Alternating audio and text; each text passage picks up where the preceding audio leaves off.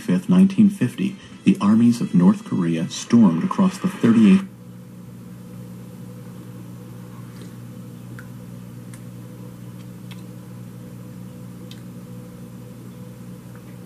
How much will it take? Well, Chevrolet engineers put the car through plenty of torture to find out.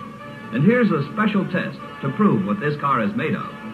Towed along at over 40 miles an hour, the car is released as a ramp smashes against the front wheel with tons of force.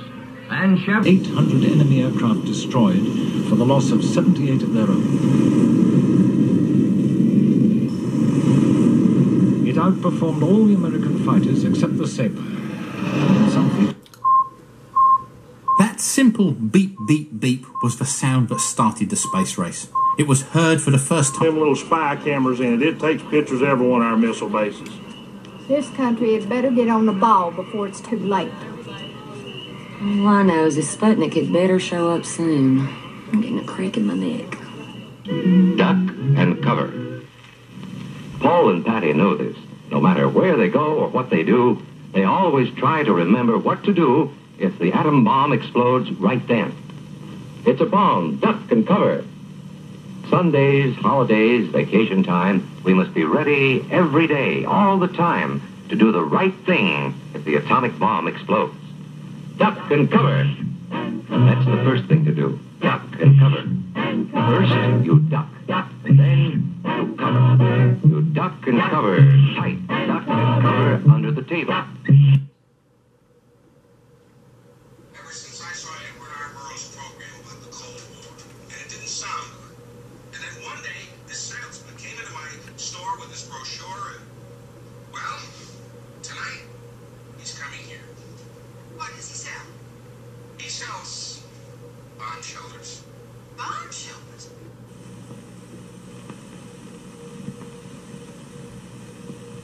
I for president, I for president, I for president, I for president. You like Ike, I like Ike, everybody likes Ike for president. Hang out the back, and you will smile at the pile of new miles you will add. Fire chief, fill up with fire chief. You'll find that Texaco's the finest friend your car has ever had. And now, ladies and gentlemen, introducing America's #1 television star, your June bride, Mildred Burrows.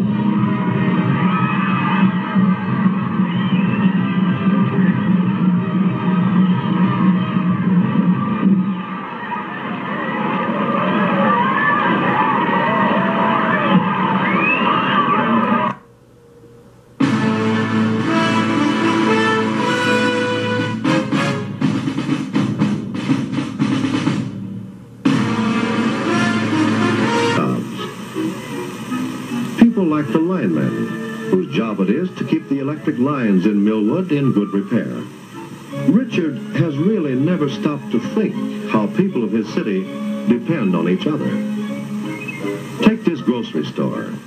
His mother shops here, and he often comes to buy things for Mr. Shore, but he has never thought what the city would be like without a grocery store. Or what if there were no shoe stores in his community? Or no furniture stores? It's easy to see that the people who work in stores in the city are doing important work for their neighbors. Our community needs many kinds of people doing many kinds of work. There must be ways for people to go from one part of town to another. Some go by taxi. Some walk, of course. Many go in their own cars. Even more people use buses. They are a little slower, but easy to use and cost less than taxis. Autos, taxis, buses. These are the means of transportation in Richard City.